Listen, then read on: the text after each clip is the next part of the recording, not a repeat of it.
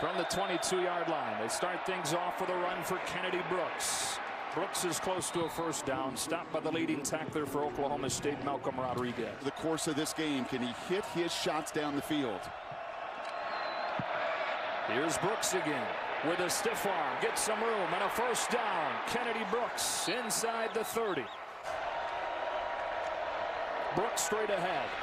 First down inside the 40. On second and long, they give it to Brooks, trying to get to the outside, steps away from Sterling, turns the corner and sets up third down and much more manageable. It was Trace Ford that ran him out.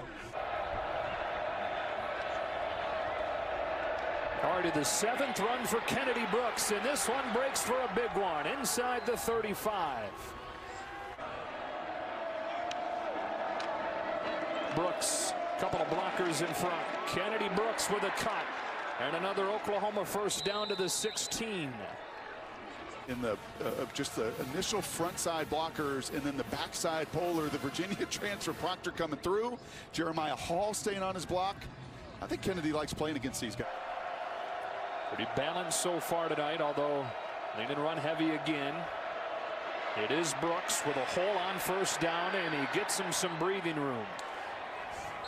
Counter play. Watch the guard and the tackle get out in front of this play.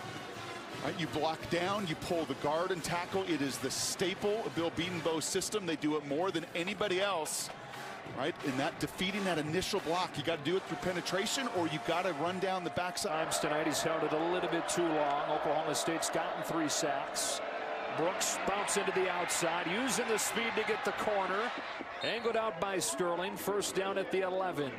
Given Oklahoma State fits, you pull the guard and tackle around.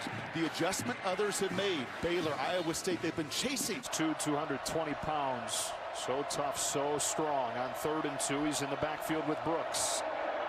It is Brooks straight ahead. Touchdown, Oklahoma.